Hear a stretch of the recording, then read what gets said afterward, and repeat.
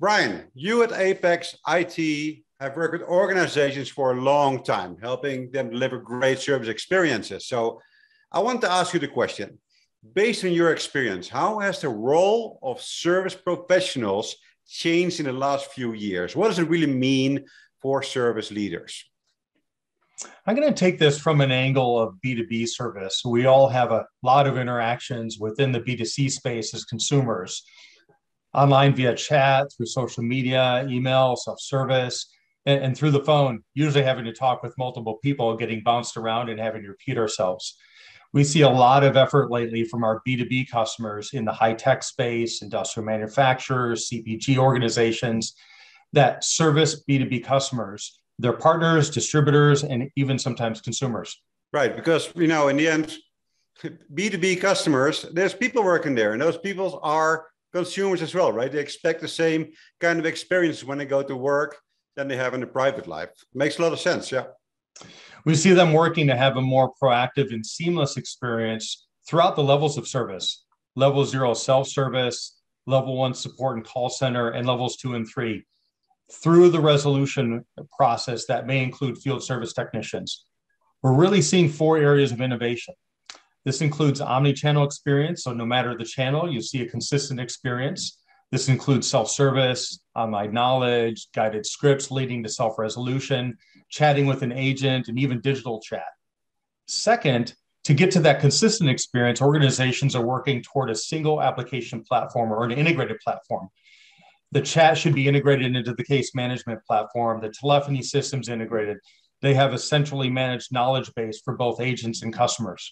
That is so important. If you think about how much overhead it just gives to trying to glue all these dozens of different systems together and trying to make experience consistent, that's difficult. So I fully agree as Oracle with the platform story. Yeah. Sure.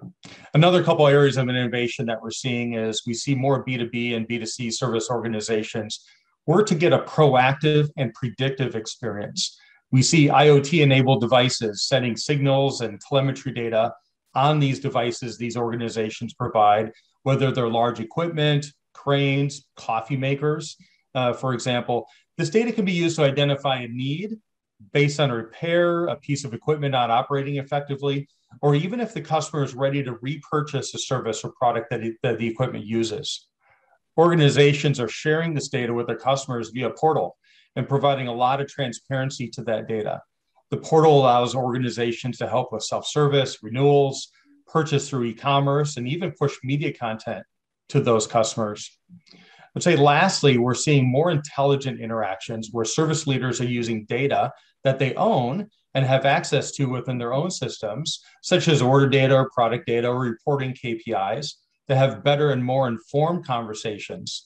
But they're using second and third party data they can purchase to have better, more proactive and insightful conversations, such as responses to marketing insights or social insights, or visits to the website or their e-commerce site. Data is so important. It's the key, right? And data also got to be robust and clean. We often see this as an issue. There's a basic garbage in, garbage out principle. So sounds like some very, very timely trends here you're mentioning here. So Brian, you guys at Apex IT, you won the CX System Integrator Partner of the Year Award at the annual Marquis Award ceremony earlier this year. And I've heard it's not even the first time you won it. It's not a small feat at all. Can you give us an overview of why this partnership between you guys, Apex IT, and us, Oracle, is working so well? Yeah, thank you, Daniel. We're a 25-year partner of Oracle, a 5-time Oracle CX Partner of the Year winner. And we specialize really across Oracle's entire stack. It's CX SaaS applications like marketing, sales, and service, the data applications and data enrichment applications, and even the PaaS technologies like integrations or kind of visual applications as well. We really specialize in bringing together a combination of advisory services, those applications I talked about and technologies I talked about to help solve business challenges for our customers by bringing all of that together. Awesome. So you talked a bit about trends earlier. We talk about consistent experiences, the omni-channel, everything together, the data aspects, intelligent experience, etc.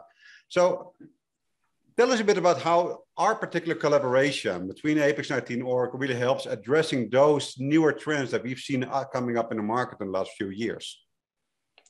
That Oracle has a very comprehensive CX platform that is really designed to work together on a common customer contact data model for organizations to address their business needs throughout the entire life cycle of the customer at a much lower total cost of ownership as some of the other applications in the market.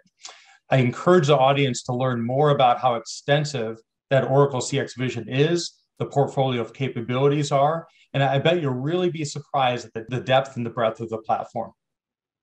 Excellent. That's why we're here, so that the audience can learn more about this, right? So thanks for your time here, Brian. We at Oracle, we are looking forward to many, many more years, another 25 years at least, of great partnership with you guys. That's all for today. Thanks for your time. Thanks for the chat, Daniel.